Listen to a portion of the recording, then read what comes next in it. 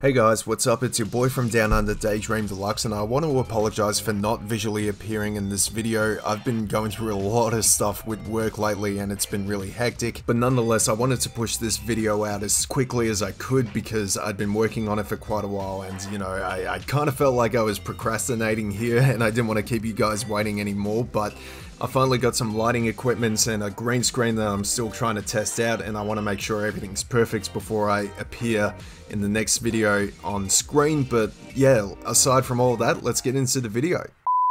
Vaporwave and Synthwave, while sonically and visually different from each other, are two of the most beloved microgenres of electronic music that permeate the internet with the ideality of escapism, 80s and early 90s culture, and the bittersweet sensation of nostalgia, articulated through a myriad of neon and sometimes pastel color palettes. The aesthetics of these genres in particular aren't defined solely by their sounds, they've also been expressed fluently through the medium of visual art, which you'll find an abundance of through a single Google Images search. From there you'll be presented with a manifold of pictures depicting various shapes, patterns, and grids scattered all over the canvas, futuristic looking vehicles driving off into the sunset, palm trees, retro video game consoles, the whole 9 yards. Whether it be through album covers or an online portfolio, the observer can briefly liberate themselves from reality and indulge in what they may perceive as their ideal utopian world, or at the least, be able to appreciate the beauty of this new realm that they've discovered. These artistic expressions that stem from the minds of those that feel a sort of homesickness for the 20th century's most colourful decade, whether exaggerated or seemingly accurate in detail, ended up becoming its own little scene over time through the power of the internet. Thanks to the World Wide Web establishing its own community with a manifold of subcultures uniting from all around the world, Vaporwave and Synthwave,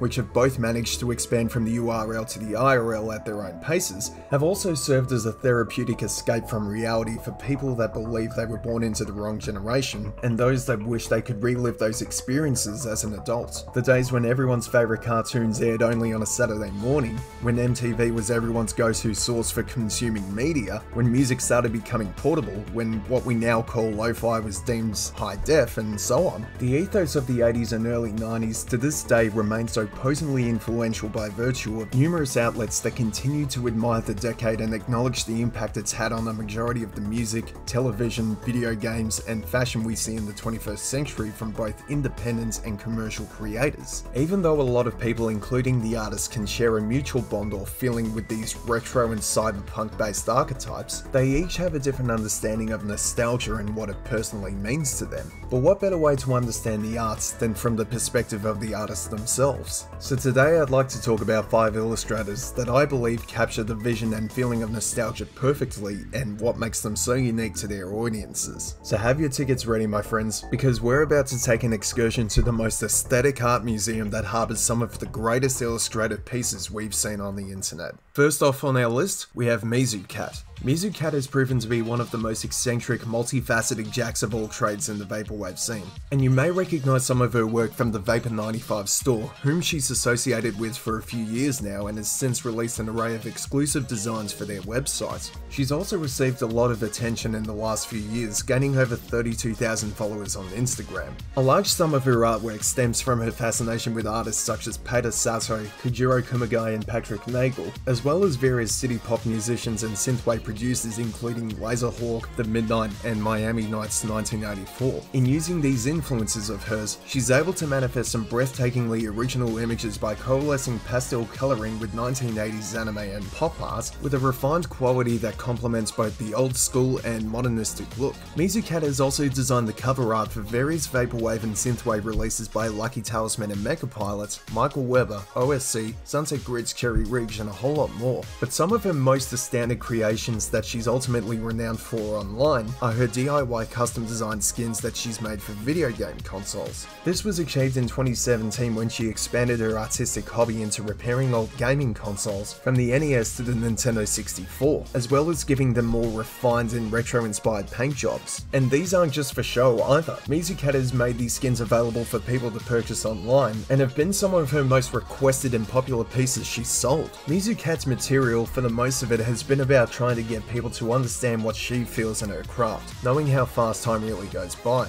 There are lots of changes that we see in today's era that will lead people to phrase sentences like, "I miss the good old days," or "it's not like what it used to be." There are many things in our lives that we can't control, that either disappear or show up unexpectedly, but it's kind of important to be able to maintain some kind of emotional connection with certain luxuries and resources from a specific era that we've grown fond of regardless of what generation we were born into. Mizucat might not have experienced any part of the 80s, but that doesn't stop her from collecting her own imaginations and share them with everyone around the world. Next up, we have Texas-based illustrator and producer Lunitas, who recently has been making quite a name for themselves rather quickly in the last 2 years. Prior to their participation in the scene, Lunitas started out as a graphic designer for a local newspaper, and over time developed a myriad of skills that they would later incorporate into a new personal interest of theirs. I wonder what you can guess what that could be. Lunitas found the overall aesthetic of Vaporwave to be visually appealing, and they managed to benefit from this particular style by executing their own conceptual thoughts through Adobe Illustrator. Instead of relying on photo manipulation and pixel-based graphics to create the final product, Lunitas implements vector-based techniques and following certain color combinations and palettes to finalize the canvas. Lunitas has also seen 1/3 of Death's Dynamic Shroud and Orange Milk Records owner Keith Rankin, aka Giant Claw, as a major influence of theirs. Despite being distinctive in their own inventive manner from one another, you'll find that both Rankin and Lunitas envision rather psychedelic and wistful initiatives that still manage to encapsulate the exact representation of Vaporwave and its community. Through what they formerly refer to as the Vapor Realm, Lunitas doesn't limit their audience to any messages or meanings that need to be acknowledged, and instead allows the spectators to conceive their own interpretations to share with others. Given that there are a lot of nuances you wouldn't find in a majority of the whole Vaporwave renaissance, Lunitas always has a way of being able to give these unlikely tidbits and intricacies their own nostalgic undertones that can help push the boundaries of the genre's identity. It'll be interesting to see where they take their work ethic next, and it can only go up from here for Lunitas and the ideas that they've helped formulate for various producers in the last few years. Now this next one is someone whose art epitomizes the utopian portrayal of the 80s and 90s perfectly. Leave it to good old Denny Busyet to sketch some of the greatest landscapes we have ever seen on the internet through third-dimensional graphics. With the number of images that he's rendered over the years, this man could very well have single-handedly created the ideal paradise for every retrowave fan abroad. From arcades to swimming pools, record stores, restaurants, bedrooms, the aesthetic interior designs, the Miami Vice-like scenery, this guy's imagination makes Vice City want to eat its own heart out. By moving over from 2D photo manipulation and digital imaging in his early years to 3D modeling through Cinema 4D and DAZ 3D in 2017, Denny found himself becoming all the more enthralled in the universe that he spawned. And none of this would ever have been made possible had it not been for bands and producers such as The Midnights, Timecop 1983, and FM84, who would become the focal points of Denny's approach for what he's now renowned for.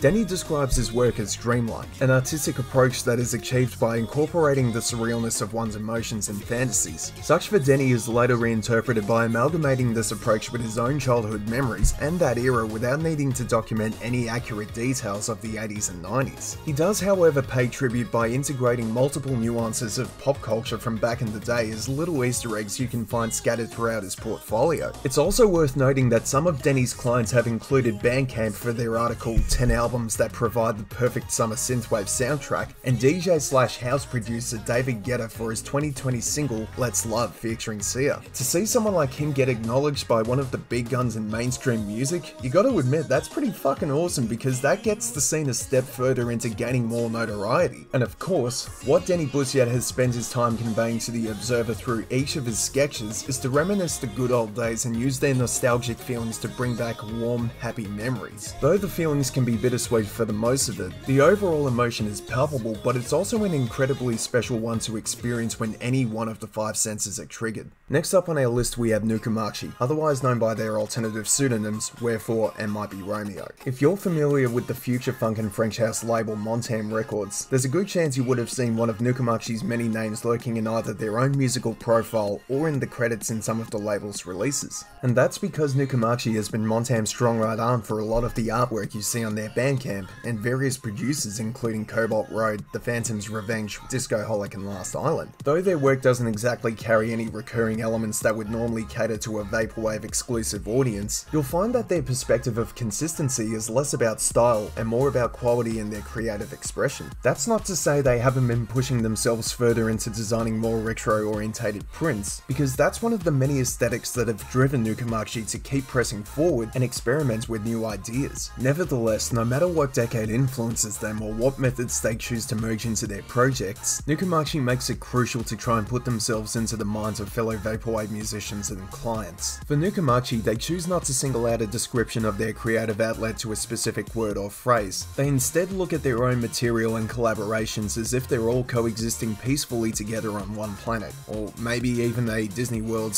/ Universal Studios kind of theme park. And last but definitely not least, we're now going to talk about the man, the myth, the legend, James White, aka Signalnoise, who many deem to be the most illustrious and prominent artist of 80s themed arts in this century thus far. If you were to type synthwave art into the Google Images search bar, his work would most likely be some of the first you would find in your browser. You might, by the way, find quite a lot of his material to be rather familiar, and that's because his resume includes creating album covers for Gunship and Wolf Club, tour posters for Metallica and Muse, and what may be his most celebrated piece to date, the cover for the 2013 video game Far Cry 3 Blood Dragon. But it doesn't stop there. He has also lent his craftsmanship as an illustrator and graphic designer for companies such as Nike, Canon, Warner Brothers, Toyota, Ubisoft, Twitch. I mean, holy fuck. How is a person this talented real? James, if you're watching this right now, tell me, how the hell are you this amazing? Seriously, mate, how are you this iridescent as an artist? All of that aside, James White's experience in digital art goes as far back as 1995 and later taking it up as a professional career in 1998. But the retro-futuristic and neon-infused touches of his art style that we all know him for didn't fully come to fruition until 2008. James is said to be inspired by various names from the likes of Frank Frazetta, Dave McKean, as well as plenty of other independent creators from across the web, including Abdazito. But the main source of his vision and ingenuity stem from his own childhood and the overall 80s culture. From what spawns in his mind and later comes to life through Adobe Illustrator and Photoshop are a series of vector-based images that he'll sketch and give a refined touch that suit more to the color scheme from preferably the neo-noir variety. He also has a YouTube channel where he explains how he perfects his craft and goes into a lot of detail about how everything is done from the rough draft to the fully fleshed JPEG. And be sure to go subscribe to his channel because his time-lapse illustration videos are inexplicably good. They're just perplexing and astonishing to the core, and I highly recommend you give them a watch. It's evident that James wears his nostalgic inspiration on his sleeve, and it's certainly no challenge for him to cater to his clients' needs in terms of their own imagination. There's a reason why he continues to garner praise and trust from his demographic, and it's not just because of his proficiency in executing such flawless digital drawings, it's also because he, like everyone else I've listed on this video, remains true to his craft. He can connect and establish rapport with countless individuals he works with and the images he uses for reference. No matter how old or new a specific product, band, influencer, movie, or anything to that effect may seem, being able to balance the equilibrium of staying dedicated to his own style while stepping into other people's viewpoints takes a lot more effort than one would think. Especially seeing as the memories of his youth has played the biggest part in his identity and symbolism, that alone goes to show how powerful an emotion like nostalgia can be on anyone. And James's artwork under the Signalnoise brand is what many consider to be the zenith of such. All in all, whether you see yourself as a visual content creator or just another casual observer of what you see on the web, everyone has their own understanding of what art and nostalgia means to them. Even through just 1/5 of the 5 senses, it's enough to trigger some of the fondest recollections of both our own pasts and the aesthetics of yesteryear that we probably weren't around to see at the time. No matter what timeline you're from or what generation you were born into, I think we can all agree that the 80s and 90s had some of the most colourful and imaginative sources of pop culture and have had the greatest substantial impact on the media of today. So to everyone who's watching this, keep creating, remain inspired, and share what you love to the world. You may never know whose life you might have saved or changed for the better. Big love from your boy down under Daydream Deluxe, and I will see you in the next one.